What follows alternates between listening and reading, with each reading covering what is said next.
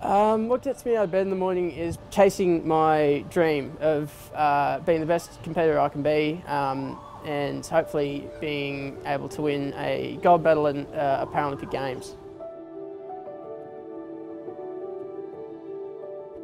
I'm Timothy Hodge. I swim in the S9, SB8, SM9 class, and I swim every stroke, mainly backstroke and individual medley. When I was 4.5, just after I had my right foot amputated, I remember sitting in bed and I still had my leg bandaged and everything. I hadn't got my prosthesis at that stage, and I remember saying to my mum, I'll never be good at anything now, because I couldn't walk. I was bound to a wheelchair most of the time, just recuperating from surgery. My mum said, don't say that. We'll put you in different sports. We'll see what you can do, what you like, and we'll find something that you'll be good at. And I initially started swimming as rehabilitation.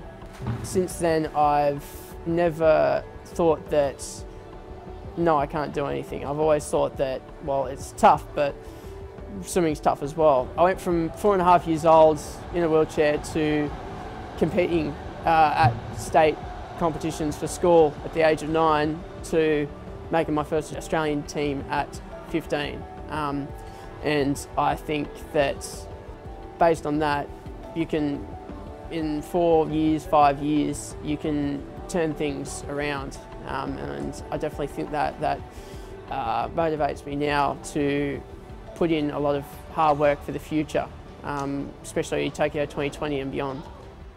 Name's Clinton Camilleri, head coach of Auburn Swimming Club. I've been coaching now for approximately 12 to 13 years, and I've been at this program here for going on 3 years. I think disability is one that you can easily get hooked up on.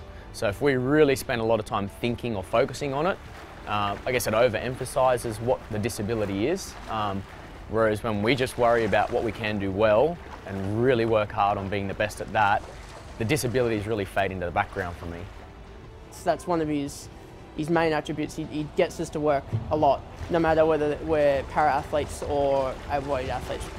If I push you the same as the others, you'll get even further because you've started off at a lower point, but once you get to the same point as everyone else, you'll have worked harder, you'll have gone further, and in the end that'll make you a better person. And I think that mentality from a coach definitely helps.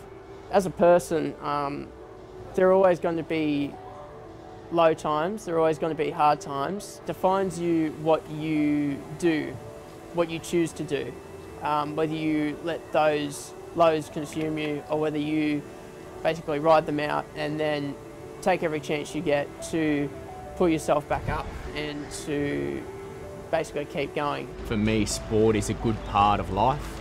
It teaches us some valuable lessons, teaches us how to work for goals, and again, inclusion. So regardless of who you are or what you contribute, everybody's turning up here equally to learn some pretty good lessons about life. Tim himself got incredibly good HSC scores last year, and he's gone on to university studying engineering, so quite successful.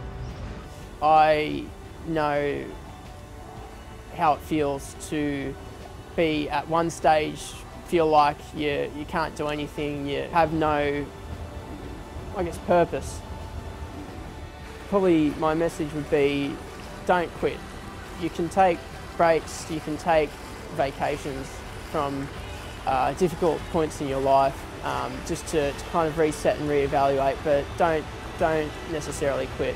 If you give it time, your point of view will change, so will your work ethic, and it can potentially lead to anything.